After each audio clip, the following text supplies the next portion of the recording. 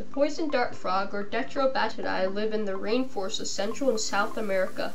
The rainforest environment is perfect for the poison dart frogs because it is humid and keeps their skin wet. Additionally, the plants and leaves provide cover and security. Unlike most frogs, the dart frog has sticky-toed feet instead of webbed feet.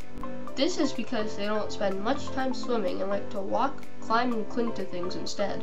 At their small size of 1 inch, these carnivores eat small prey such as fruit flies, mites, ants, and other small invertebrates. The dart frogs shoot out their tongues to catch their prey.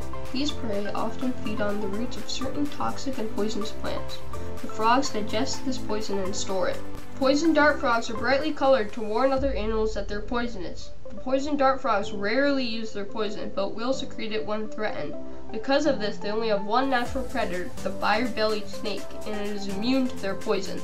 Poison dart frogs have a lifespan of 4 to 6 years in the wild. In captivity, they have a lifespan of up to 15 years. They have a decreasing population because of rainforest habitat destruction. In fact, some species of the frog are currently endangered. I think poison dart frogs are cool animals because of their beautiful neon colors and ability to process poison.